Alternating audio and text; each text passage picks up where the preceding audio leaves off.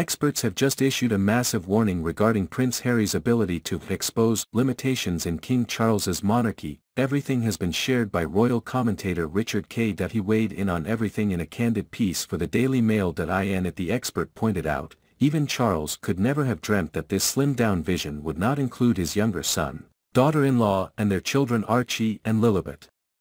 Which is why today the sudden, if temporary, removal of 3 key figures exposes the limitations of this new-look royal family. Charles's rationale was not just based on the physical presence of a bloated family, but also on confronting the public perception that it is kept afloat by the taxpayer. Read more. All in all, he is keen for the monarchy to be seen as value for money, and achieving all of this can only be done by reducing what the institution actually does.